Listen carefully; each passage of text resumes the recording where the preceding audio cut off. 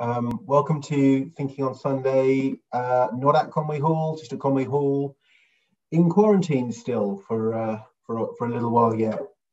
So good afternoon, and I hope you're all doing well.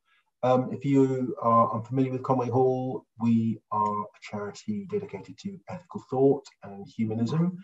We essentially exist. Hello, Vancouver, Canada.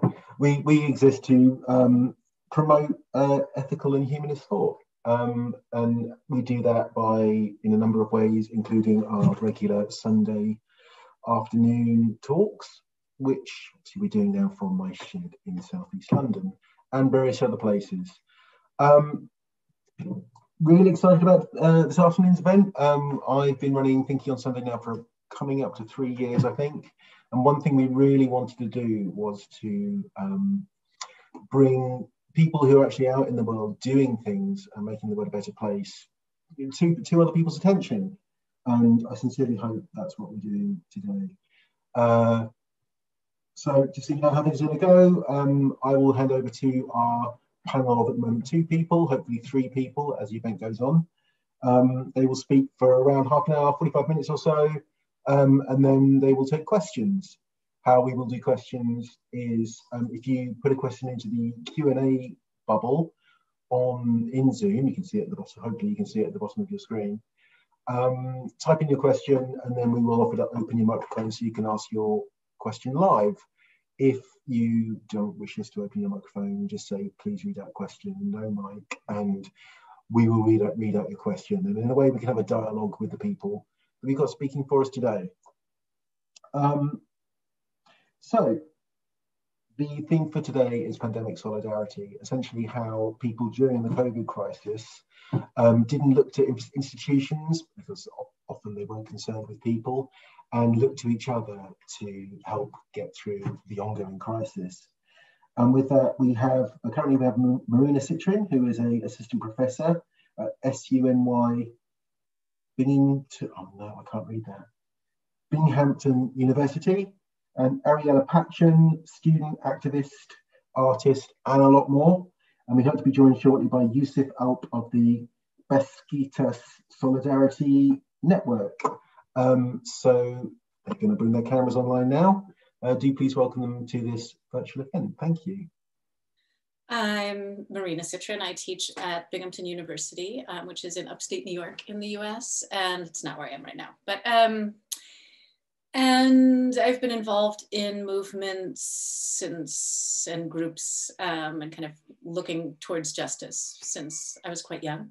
And now try to do that, but also I'm a mother, and my child is about to come in right now, honey. Because I have to. And sorry about this. And one of the many things I've been doing is, you want to say hi, honey? We're talking to a bunch of people.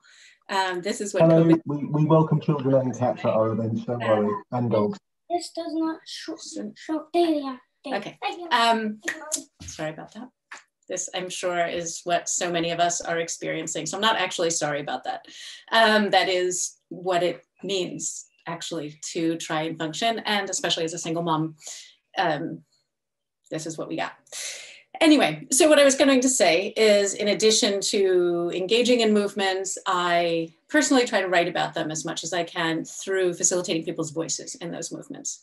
And so this latest project is actually my being a part of editing a book where a whole bunch of people from all over the world who are both kind of in movements and writing about movements did this as well.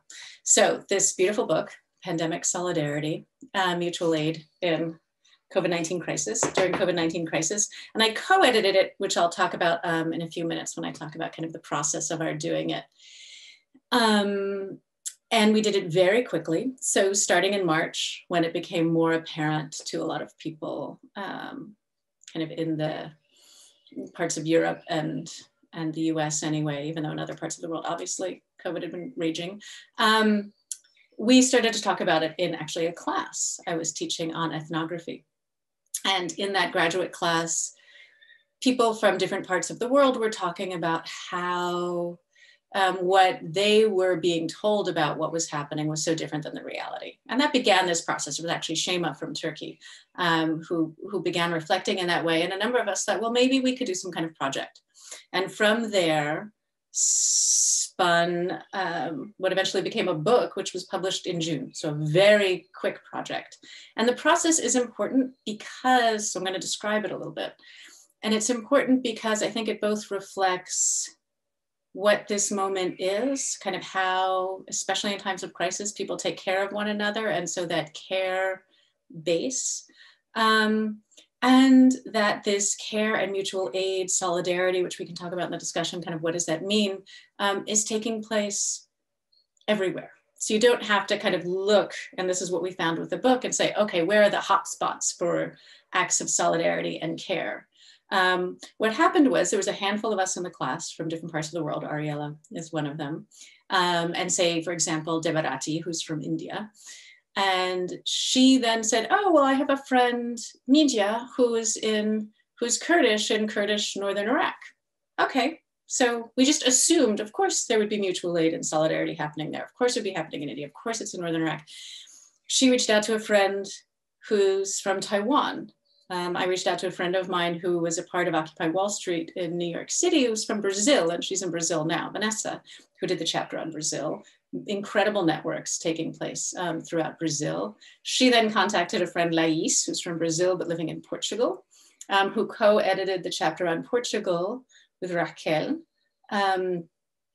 who then reached out to her friend Boaventura in Southern Africa. So it's kind of this friendship network of people who are engaged in different ways in social justice, social movements, thinking about them anyway, if not fully engaged in them. Some people housed in universities as far as background, a lot of people not, but equally scholars.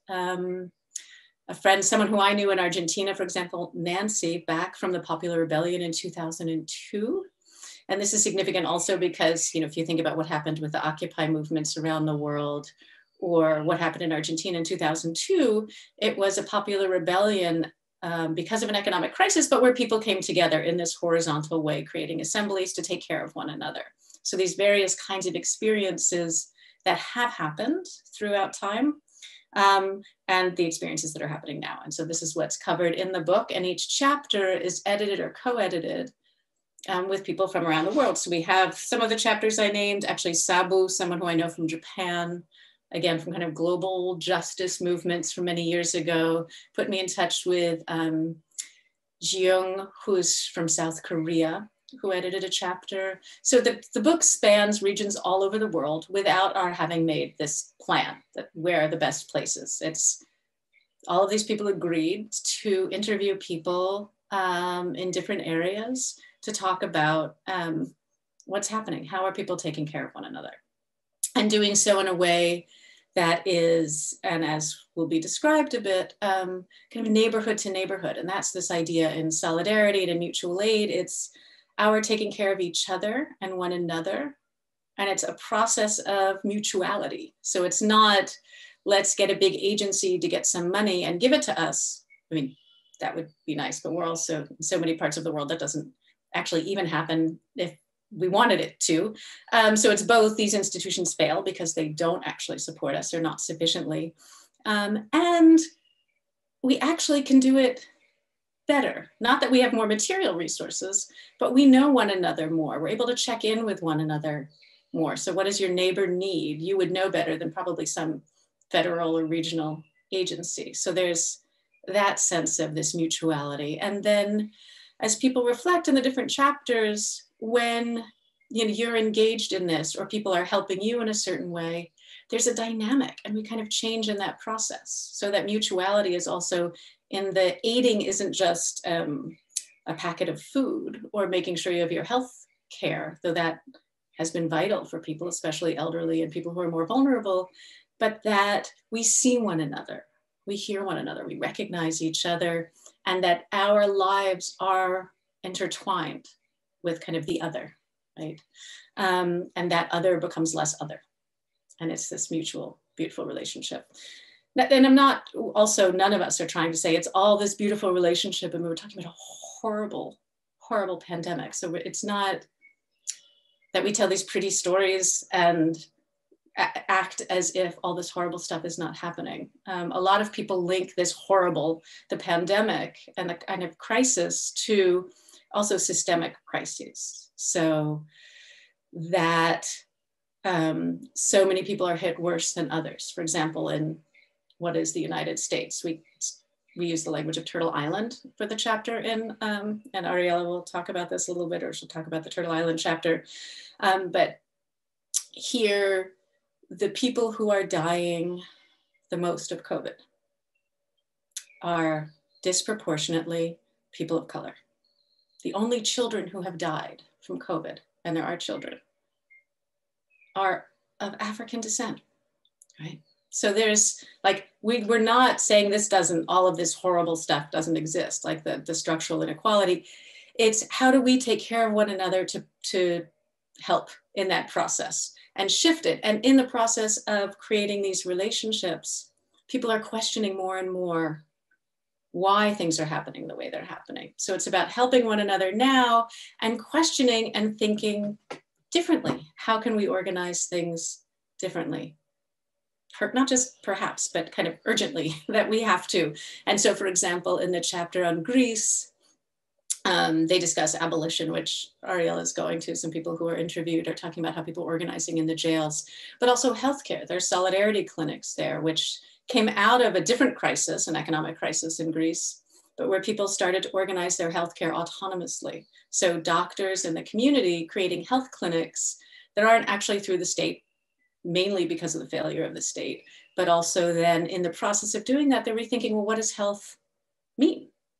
Is health just our bodies? Isn't it our mind and our bodies? Is it our community? Who makes decisions over healthcare? So all of these bigger questions come up, and that comes up in this process of mutuality and solidarity. So that, to give a little sprinkling, there's so many other things, and we can talk about it maybe more in the discussion. I have so many issues I wanted to make sure to talk about that are covered in the chapter, but I think actually I'm going to pause now and share space. And then if there are comments or questions, we can talk about maybe more of the thematics that come up and what does this look like? Crisis in general, this happens in crisis, you know, that both institutions fail. There's a whole area of sociology on sociology of organizations and how these hierarchical organizations fail us. And actually people on the ground in more kind of horizontal ways, meaning more direct with one another without the hierarchy and the power over each other, are much more efficient even, as well as caring and loving. Oh, and then the part I did want to say, sorry, last bit, but it's so important about the process, which is in doing this book, we would have weekly Zooms, all of us as a group. So there's, is it 18 or 21? Are I allowed to? Is it 18? 18, 21. 21 people. I guess it's 18 or 19 are women. So we're almost all women. A lot of us mothers, some of us single mothers, from all over the world. And we would meet early in the morning US time to, you know, because there's also people in, you know, 12 hours away in Asia and the Middle East. So we would have these Zooms and talk about the book and the vision. And we created this relationship with one another that Nancy from Argentina at one point referred to as, you know, a life vest, that we were buoying each other up. And it really was like in this horrible, scary, overwhelming moment, the process of doing this book and the relationships that we created with one another in doing it was so buoying. It lifted us and held each of us differently, but kind of held us in a kind of inspiration and a hope and a care at a time that was so scary. And that in so many ways, our process without intending it prefigured, kind of manifest the kind of relationship we might want. What was also happening in so many of these mutual aid networks and these solidarity networks around the world. And so that it still is a relationship when we see each other, even through a computer, it's like faces beam, there's this real love that happens in this space. And that's a part of the political process that maybe we could also talk about. Okay, so I'm gonna mute now and pass it to Ariella. Hi, everyone. I'm Ariella. I'm a graduate student at Binghamton. But yeah, some reflections about what Marina just said. It really was such a beautiful process to be a part of because, I mean, I think all of us being overwhelmed with this pandemic and all these narratives of fear and crisis. I mean, thinking about when there was no toilet papers on the shelves, it was just like, oh no, like what else can we have? What else can we imagine? So it really was just like this amazing process to be a part of. And like Marina said, just so much love to people who were just genuinely caring for one another and just checking in constantly. And a part of those meetings were the check-in process, like, hi, how are you doing? Please tell me. Because it is like a time of being in our own world, in our own solitude, in the confines of our apartments. So it really was an amazing process. But just giving some background of where I am. So I'm in Binghamton, and Broome County, the county that I'm a part of, has the largest rate of incarceration in, I think, New York and maybe within the United States. I don't know. So there already has been a lot of activism and calls for prison abolition here. But the book chapter, Turtle Island, it starts with Turtle Island as being a part of like indigenous First Nation folklore of what Mother Earth is. And as we're, on occupied land, making sure that we're giving, respect to what people from the First Nations, that it's making sure that, giving recognition for that. So my part of the chapter dealt with prison abolition and what was going on in terms of making sure that incarcerated people not only knew what was going on the outside world, because a lot of that information was being blocked and prevented. And even if it was coming in, it was being kind of watered down, saying that this wasn't such a big deal. And as people on the inside tell the people that I interviewed, people were getting sick, but they had no idea what it was. People were being quarantined and put into solitary confinement. So it was this really horrible thing that was going on. So the people that I interviewed were a part of the Metropolitan Anarchist Coordinating Council, the Michigan Abolition and Prisoner Solidarity Network, and the Columbus Freedom Coalition.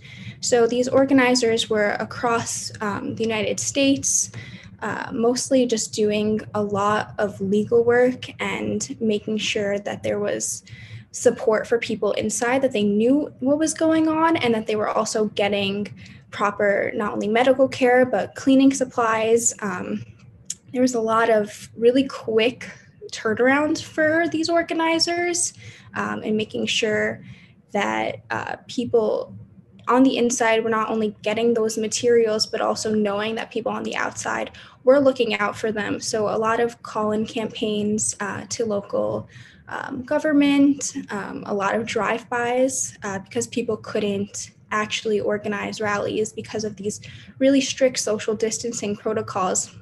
People had signs on their car and they were honking, and people on the inside were able to just wave and just like know that people were there. So that was a really huge, important part of it.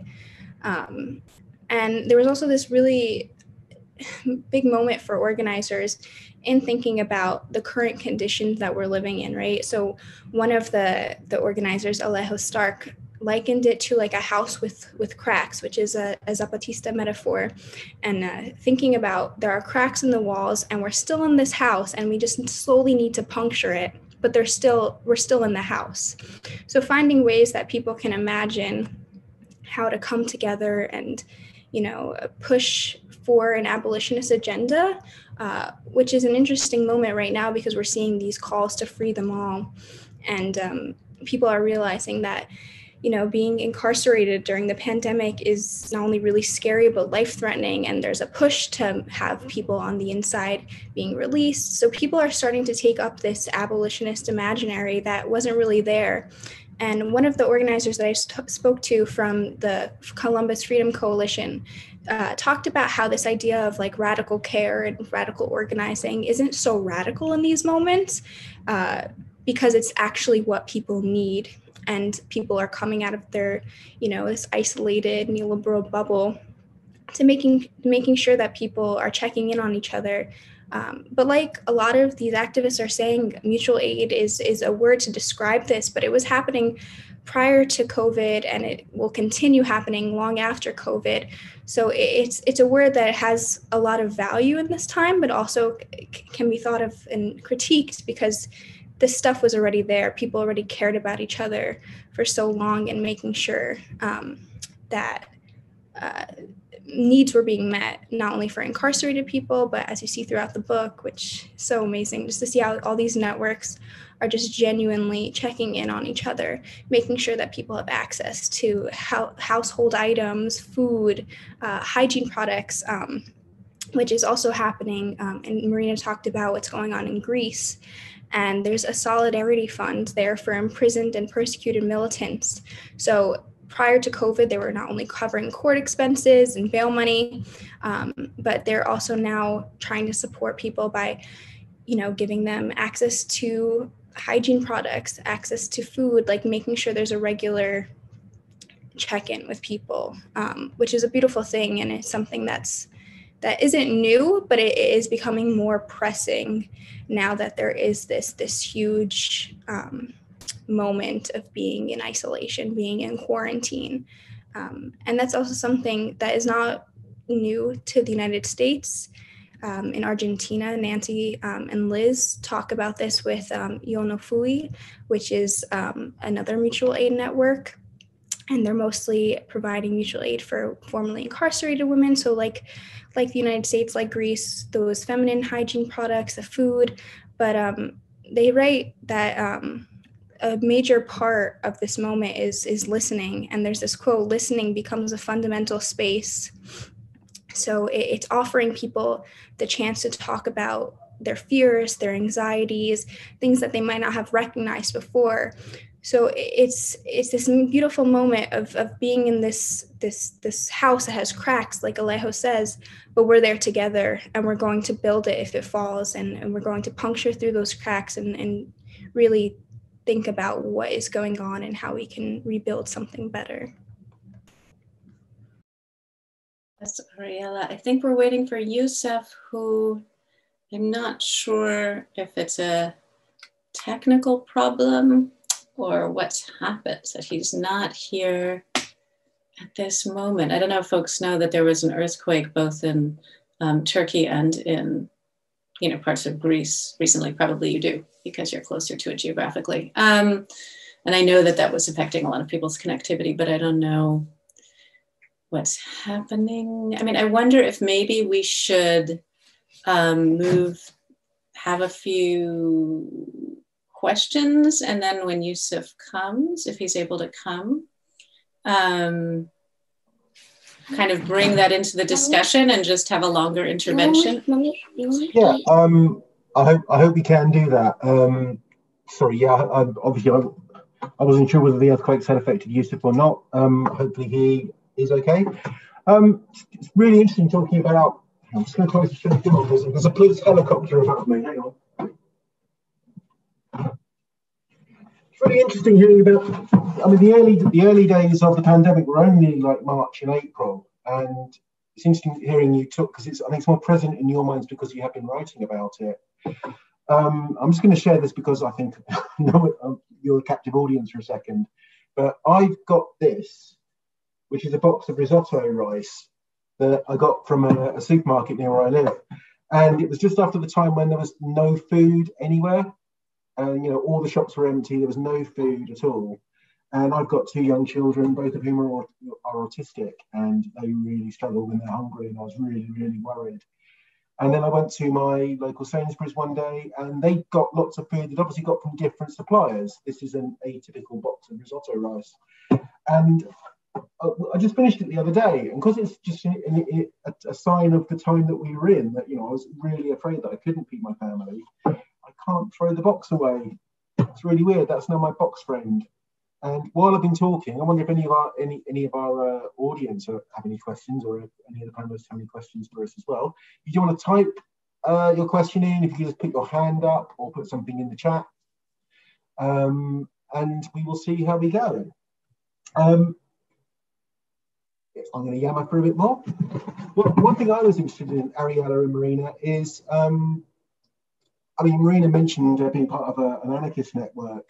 Did you find any sort of, what would be the right word? What were the common threads of sort of philosophy and beliefs and sort of political identities that joined you, if there were some? And were there any sort of disparate things within the people working on the network? I'm quite interested in that.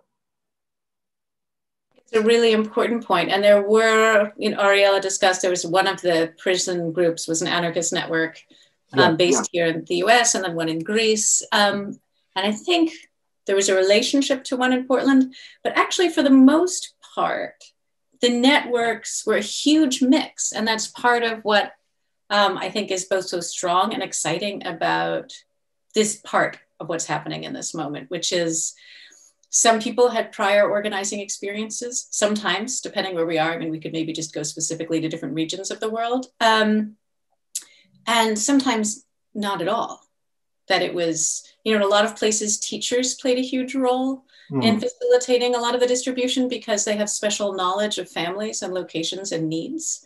And so a lot of distribution all around, not just the US, but in different parts of the world, happened from schools. So in Argentina, for example, there's teachers who are organized, or Portland, Oregon in the United States, so the far west coast and the north. It's, through the schools. Sometimes they weren't supposed to do certain things as far as what they were distributing, and they did anyway.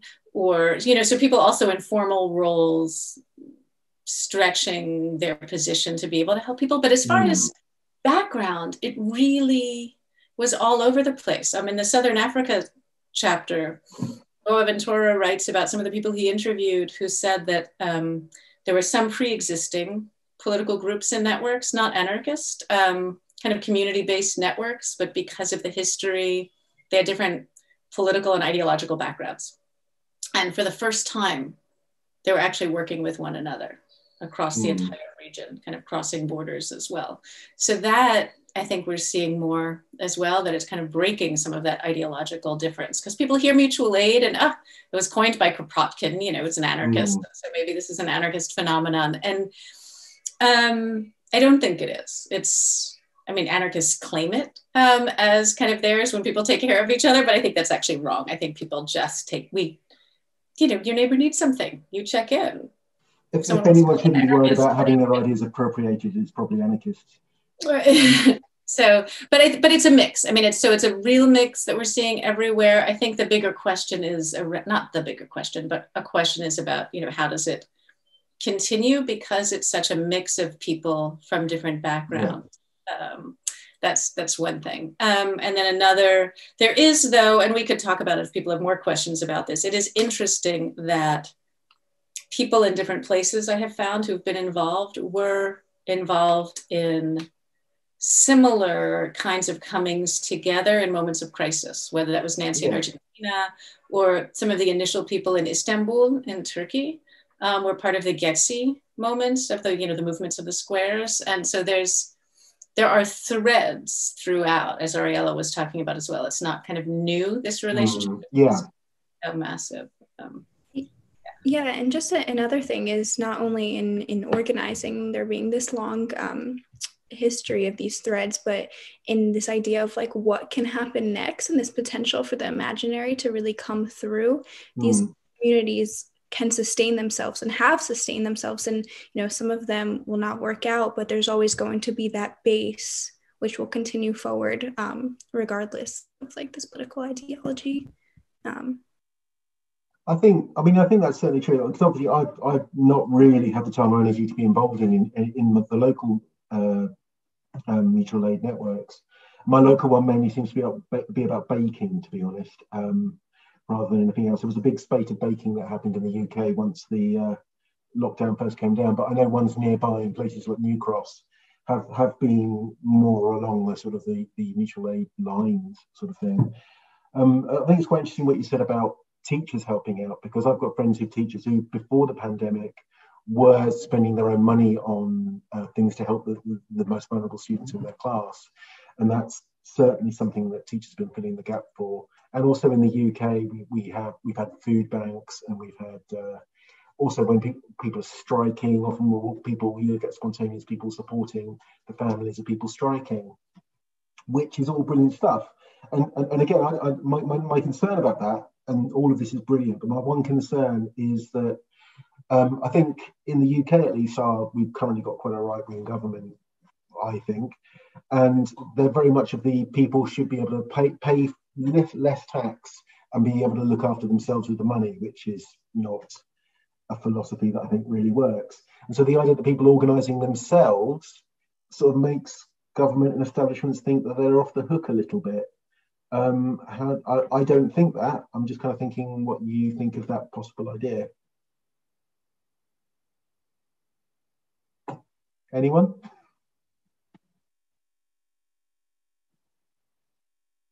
For sure.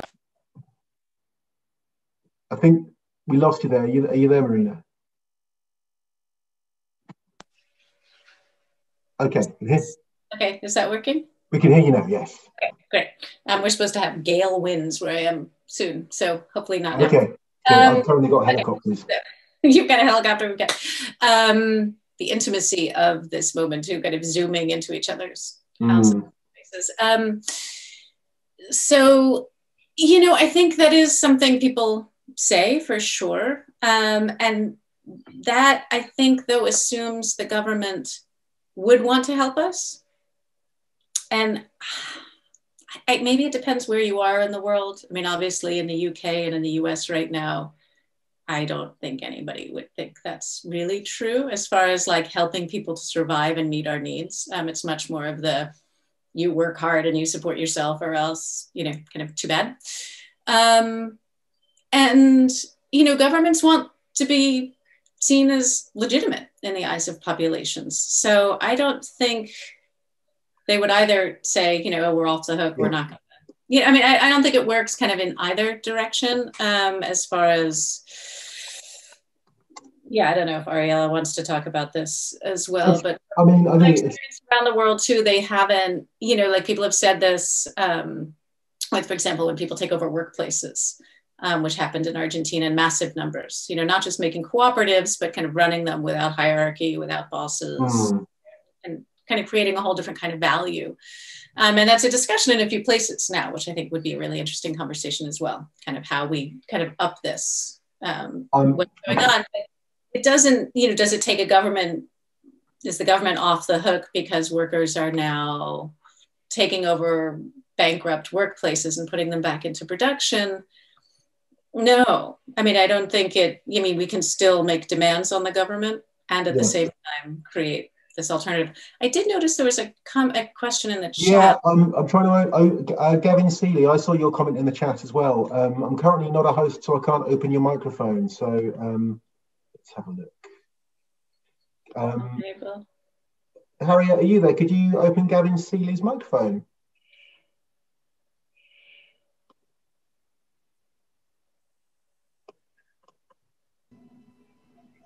Hello. Hi, Gavin. Yeah, it's a really interesting conversation. I'm from the borough of Newham in London, and there's a great deal happening here in terms of mutual aid. One of the things that I would like to see happening is a link up between local groups and groups across the world. And I just wanted to know if Marina or anyone else had had that on their ongoing agenda. I mean, how can we link into what is happening elsewhere? Some places that Marina has mentioned, Greece, Argentina, etc., etc. It would be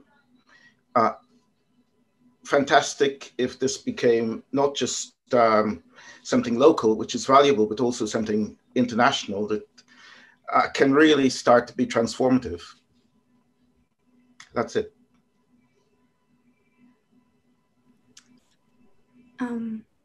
I think right now, well, initially we're trying to make a website to kind of make sure that there was always this link to the book that was ongoing and just alive, where people can find those networks that are available.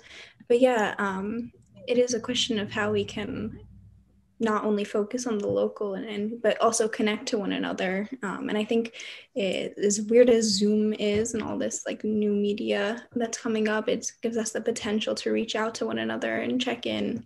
But yeah, I don't know, Marina, if you wanted to say more.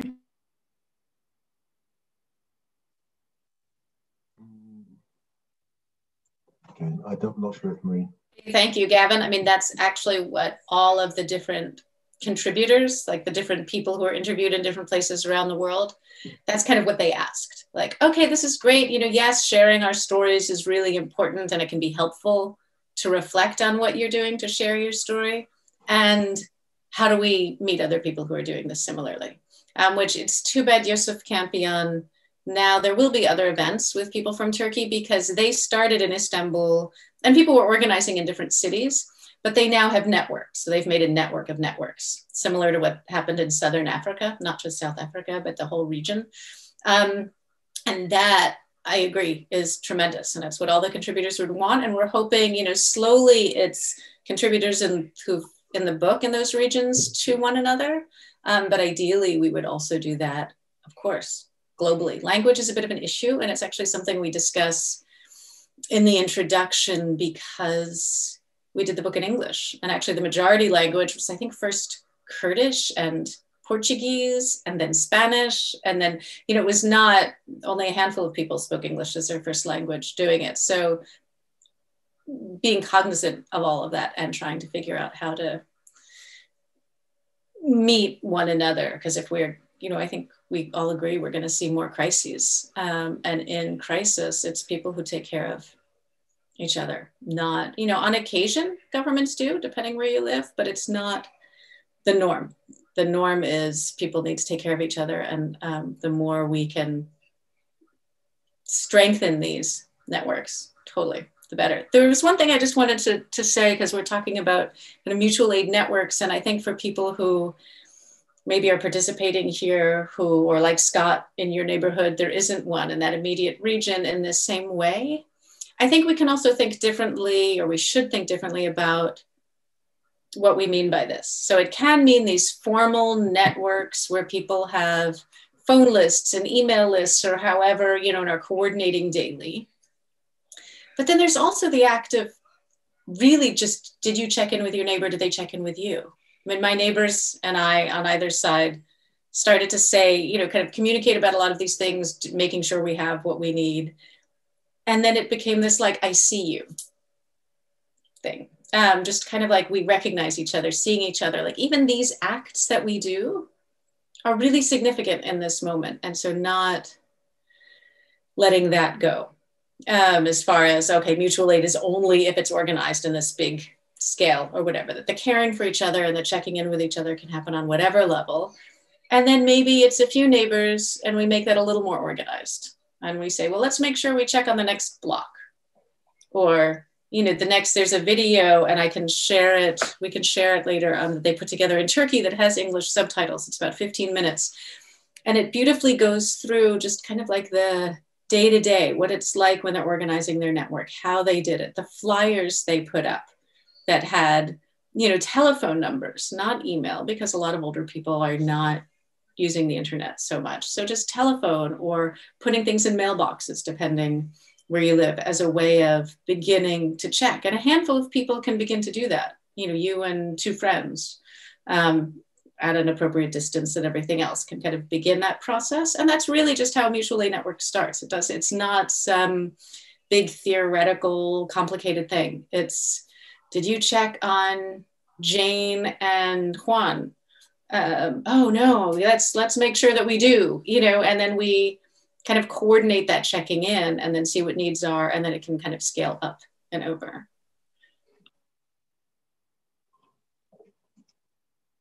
So, yeah, let's see if we have any more questions. We don't have any more questions at the moment. So, Marina, you said there's a film that you could possibly share, which does sound really interesting. Okay, looks like we're going to get a quick film screening of about 15 minutes. Maybe, maybe not.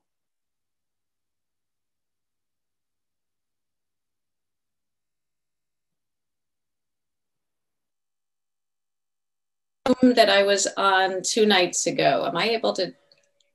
I don't have the link. It's on YouTube. I haven't looked. I don't have the actual link. So I had thought Yusuf might have it. I don't know how to go into like archives of a past conversation. Okay. Do you remember the film? Sorry.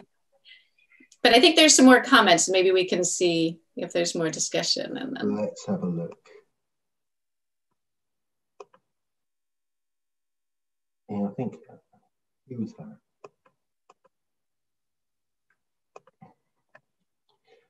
So,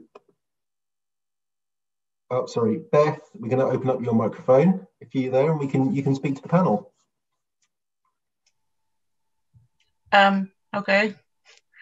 Hello. Hello. Thank you for joining us. I wanted to join this talk because I don't know much about mutual aid, and I've just done a Google and actually seen there are a couple of mutual aid organisations in Hertfordshire where I'm based. But the issue is a lot of the time when you're a disabled person, you're having to fight for safety needs. And if you don't already have a pre-existing community checking in on you and ensuring that, you know, you're okay, especially if in the UK, there was a whole shielding thing where effectively disabled people were just left to fend for themselves.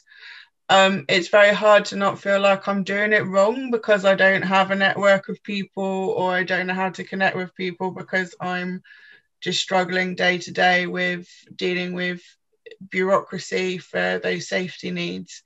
So, and also I'm holding a lot of grief at the moment that intersectionality doesn't seem to account for disability a lot of the time.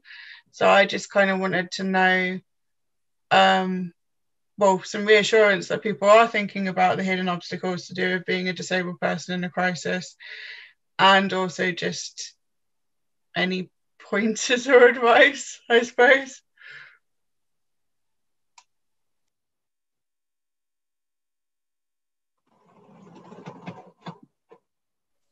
Already such a hard time for people, especially if you're living alone. And so having whatever disability is a term that's used, but it makes it so much harder. So first, I think definitely looking and seeing if there are networks around you and reaching out directly to people. I mean, this is the time when, from not just kind of my experience as Marina, but from the contributors from all over the world, what people were finding is it's the time when people are opening in a different way and just saying, what can I do? Or this is what I need. Can you help meet this need?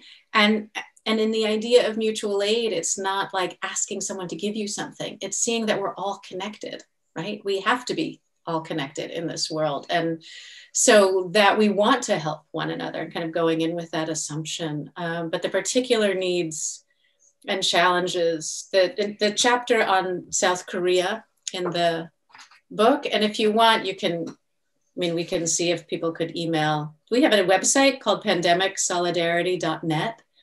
And if you go there and you want to send an email or email me directly or Ariella, we can make sure to get you a copy of the book, because the chapter on South Korea is especially inspiring, I think, because it's focused only on disability rights groups. And it highlights what I think a lot of people don't know, which is, what does it mean if you're already kind of held in a house and you have mobility challenges, for example, and then you're the person who's supposed to come, you know, by the government or whomever is supposed to come and check on you, and then they can't or they won't.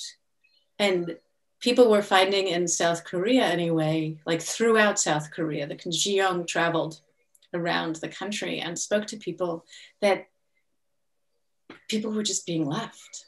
And so people organized. They actually organized in a movement sense that's more traditional, that we're not seeing as much in the pandemic. Well, it is with the movement for Black Lives, that in certain places we are, like going out in the street and saying, we demand this. You need to see us. And organizing in that way, but it's incredibly difficult. And I think, I mean, my suggestion as far as who to ask and how to reach out if there are those specific networks near you, or even like not that close to where you are, but kind of finding them and just saying, hey, is there someone I can speak to? And trying to get someone you could actually even just talk to on a telephone from one of the networks. Because that's what so many of us are doing too. We're kind of at home, trying to reach out. Some people can't, you know, I'm a terrible cook. Like I would never cook for people unless we were kind of desperate. I mean, I cook for my child, but it's like pasta and, you know, it's pretty easy. But I could talk. I can, you know, talk to people on the telephone. So there are a lot of people in the networks. It's not just about food and making food or getting medical supplies. It's also about having conversations, helping people negotiate bureaucracies, especially in places where governments might actually give something to people in this time, figuring out how to get it, because it's our right to have these things. Yeah. Yeah, I think definitely trying to find that community and making sure that there's, even if there's distance means a whole other thing in this moment, where it just like we can connect with each other on Zoom. But yeah, there are a lot of, there's a lack of consideration and a lot of movements around disability. And like you said, there is this idea of intersectionality and where does disability fit into there. But there are movements who, and networks that are like focusing on, I know for here, there's a food delivery service. So people who not only have disabilities, but also just can't leave their house because of other kinds of being compromised, there's those delivery services to make sure they're still getting access to this type of food. So it's just like this, it's not about finding a specific movement or network. It's just having those, just starting to reach out and make those connections. And like, there's this so much love and there wants to go around, and this want to just kind of check in with one another. Yeah, sorry, I didn't say that so eloquently. You did. Okay. If anyone else has a question or comment, do please put your hand up or the like. What we'll do also is we'll find out what the video is on YouTube, and we will send it out to anyone who is interested. If you contact us at scott@conwayhall.org.uk if you've got any queries on this as well, but because I'll be very keen to see the video. We hope Yusuf is doing well. So I just wanted to finish. First of all, thank you, Ariella and Marina. It's really interesting and inspiring as ever. So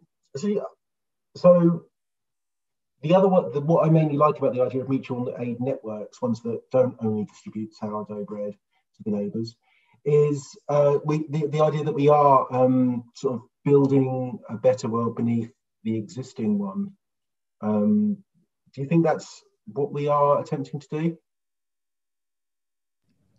I think it's not building a world underneath. It's for me, like there's this quote by the Zapatistas that talk about a world within new worlds. So you're having this idea of we're existing in this world and we're recognizing that there are failures and people are suffering because of it. But we're building things that it's within this structure. Like I said before, we're in this house, we're in it together, but we're slowly puncturing through the cracks. So it's a moment from below for sure, but it's more on this horizontal level where people are just radically caring for each other and imagining what else is possible. Not only without a world without prisons, a world without borders, but a world in which, you know, we're not staying in this isolated realm. So yeah, I think there's this possibility in these pockets of networks and resistance that kind of form during this moment. And like I said before, they stay, and they were here before. So it's not just not just from below, but it's above. Yeah. It's showing what else is able to happen, I think. Brilliant, thank you. Kirstine has just shared the NHS Responders Volunteers number for anyone who wants to take a look at that in the chat. If that's it for everyone, I just want to say thank you to Marina and Ariella, and we hope Yusuf is okay over in Turkey. Thank you for a good afternoon. That was, like I said, it's inspiring and fascinating stuff. And thank you everyone for coming along. this will be up on YouTube at some point in the future once we've edited out the bits that I fluffed. And thank you very much. Thanks for everyone for coming along. And I think we've got 2 more Thinking on Sundays for this year, and it'll be good to see people there. And Ariella and Marina, do please keep in touch with us. Your researches are the sort of things that we're very interested in, and we'd like to hear more from you in the future. So thank you very much. And good afternoon, everyone. Good morning to those of you who it's still morning. And thanks, everyone. Take care. Bye-bye.